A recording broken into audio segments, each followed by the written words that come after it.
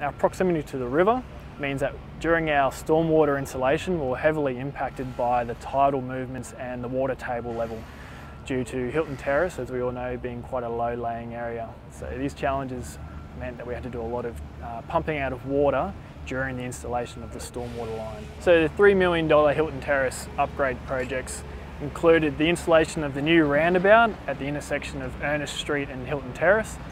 The intersection was identified as one of the most busiest intersections in the Shire. The installation of the roundabout itself will help traffic to flow through the intersection and hopefully reduce the congestion we find through this area. It's also included the finalisation of the shared pedestrian footpath around the back of Tate House, dedicated cycleways along the Hilton Terrace corridor, as well as the installation of over 900 metres of new footpath. We've installed over a kilometre's worth of new kerb and channel. We've installed over 850 metres of new stormwater drainage beneath the roadway itself. We're now addressing the final stage of the asphalt works. The night works will be focusing on the roundabout and Ernest Street, considering they're a little bit more technical to do under traffic, whereas the day works will be then finishing the rest of Hilton Terrace for Monday and Tuesday.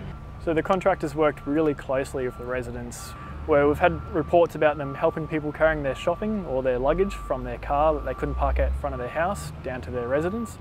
They've also been doing constant updates of any works as it progresses, so that all residents feel informed about what's going on at the front of their properties. The $3 million Hilton Terrace upgrade has been done in conjunction with state funding.